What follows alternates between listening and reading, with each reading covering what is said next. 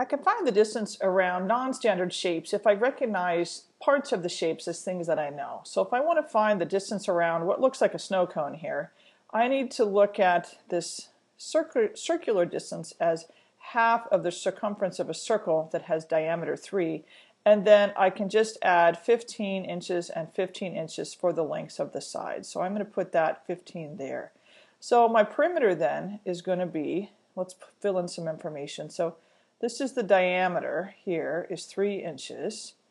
So I am going to use the formula circumference equals pi times d, but because I only want half of the circumference, I'm going to do half of that plus twice 15. So if I can fill in the pieces there and then round, I'll be okay.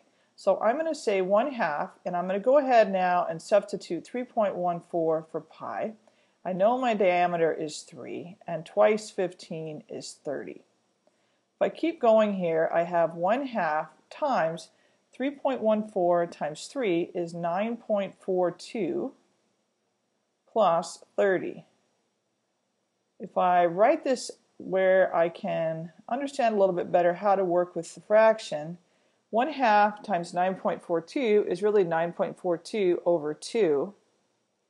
So if I perform now what is a division, I get 4.71 plus 30, and that gives me a final result of 34.71. And I'm going to go ahead and call it perimeter, even though it's really a combination of perimeter and circumference. And I was asked to round to tenths as needed, so let's do that for my final rounding and also include the units. So that would be 34.7 inches is the distance around this object.